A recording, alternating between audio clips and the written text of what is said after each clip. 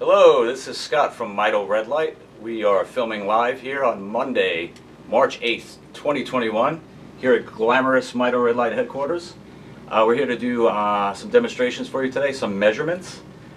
So the impetus for today's video is that we had a competitor post some measurements on a MitoMOD 900, which is one of our most popular lights, with this meter. This is a 10 Mars TM206 solar meter. And they claimed that the measurements at 6 inches were 103 milliwatts per centimeter squared. So, are those measurements accurate? Let's find out. So, some quick clarifications before we start. So this meter actually measures in watts per meter squared. And to convert to milliwatts per centimeter squared, you just need to move the decimal over one time. So, if it says 1,000, then it's actually 100 milliwatts per centimeter squared. So I'll be doing that conversion live, but if you're confused, I want to get that out of the way up front. Okay, so let's do some measurements. So we have the MitoMOD 900, so this is going to get very bright. We've got two switches here, one for red, one for near infrared, so we're going to go ahead and turn both on for accurate measurements. And let's see what we come up with here. Let's go down into the middle of the light, and we'll see that we get not 103, but more of 143, 144-ish. Well, 145, 146. Is that coming up clear on the camera as far as you can tell? 146 or so. Okay, not 103. Interesting. So just to be clear that there's nothing super special about this light, we'll go ahead and measure this light over here. Again, two switches, near infrared, which is actually invisible, and red. So let's see what we get here. Okay, about 6 inches. Let's come down to the middle of the light. And pretty consistent. Oh, 147. 147, 148 milliwatts per centimeter squared at 6 inches. 146, 148. So not quite 103. It's interesting. So, just to be clear, and super clear that there's nothing super special about this meter, as you can see we have quite a few of these 10 Mars TM206 solar power meters. They're quite inexpensive. I buy them by the bucketful. So let's try another meter. Let's see what we get. Let's start off with this light. You hear the fans kick on. Do this rather quickly. Let's see what we get here. This one, oh, wow, we're going over 150 now. 151. 145. Yeah, I'd say, well, we're able to get over 150. 151-ish. Even higher. Okay. Let's try this light just to really kind of hammer the point home. Turn them on. Again, we've engaged red and near infrared. Near infrared being invisible, and I keep saying that for a reason. We'll come over here. Let's see what we get. Oh my gosh! I thought I saw 157, 158.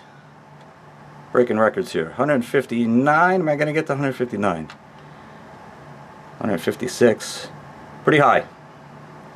Clearly significantly higher than 103, which again, very specifically, unfortunately in this article, the claim was that this MitoMOD 900 was measured at 6 inches with this meter and resulted in 103. So I think that we've proven conclusively that that is a false statement. So again, measured anywhere between 146 and 157 or so. So 50% higher. We've measured multiple lights with multiple meters. So again, I believe we've demonstrated conclusively that 103 is false and inaccurate. So what I would modestly ask is if that company would remove those false statements from their website. That would be fantastic. So perhaps it was an honest mistake. Now, so you may be saying, Scott, that's fantastic. I mean, you shot this completely unedited continuous video to demonstrate the true measurements with this meter. How is it that, we're seeing potentially videos or photographs that are showing different measurements. So for instance, there is a video on YouTube circulating where somebody claims to have purchased a MitoPro 1500, disassembled it, hastily reassembled it, measured the light, and claims it only measured 50 at 6 inches. Now, if you're familiar with our product line, the MitoPro 1500 is bigger than this light. So measuring 50 milliwatts per meter squared at 6 inches on a MitoPro 1500 is completely absurd. And they use the same meter, by the way. So how is that possible, Scott? Do you have an explanation for that? As a matter of fact, I do. So, what is the most likely scenario? Now, my best guess would be that the individual took the measurements with the red light only. So as you see here, this is, you heard the fan kick on, measuring just the near infrared. I mean, we get 80, 90. We add the red back in, we get the 140 or 150. But now, if we very subtly shut the near infrared off, can you tell that the near infrared is off? You can't. But then if you measure, you see, interestingly, you get around 50 milliwatts per meter squared with the near infrared off. And that would make sense. Again, half of the lights are off.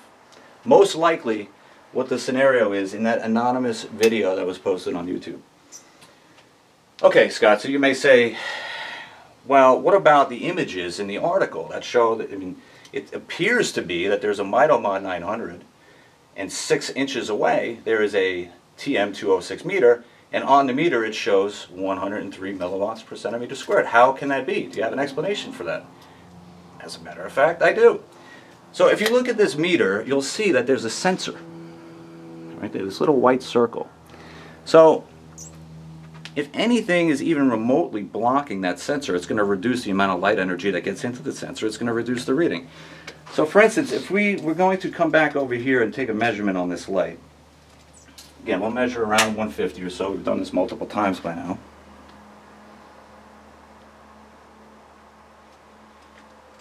Now we're going to measure, 146 or so. Fine. Okay, now watch, interestingly, what happens here. Now let's say I go back here like this.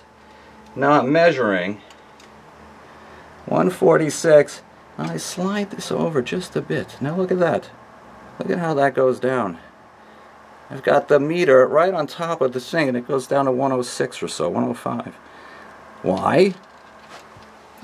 Because this is blocking the light energy reaching the sensor. Now,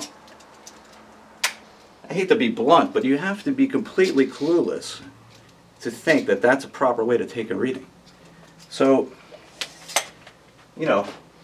perhaps it was an honest mistake, but again, we've demonstrated here that the correct readings are with this meter and this light, multiple times, multiple lights, multiple meters, is somewhere in the order of 150 milliwatts per centimeter squared, 50% higher than what was stated in this erroneous article. So anyways, we hope you found that helpful. We're trying to demystify light therapy. It's actually not that complicated. We actually did publish independent testing results on the MitoMOD 900. At 6 inches in 10 minutes, it generates 47,320 joules. And you can use that information, which is professional diagnostic information, to guide you in how you should do your dosage. In any event, we hope you find that useful. If you have any questions, email us, info@mitoredlight.com, or give me a call, 480-597-4649. Thanks for watching.